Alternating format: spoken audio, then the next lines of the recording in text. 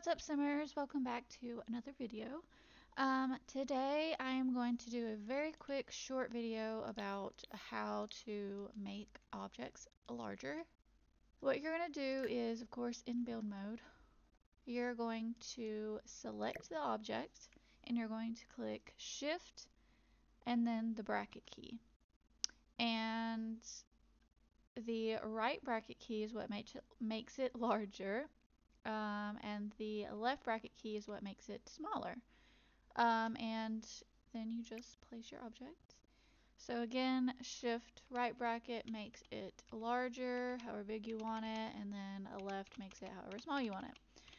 So, and then what you can do is, taken from one of the last how-to videos I made, you can turn on your BB Move Objects cheat, and then click on it, click Alt. Well, we gotta move this first, and then you can move it around wherever you want.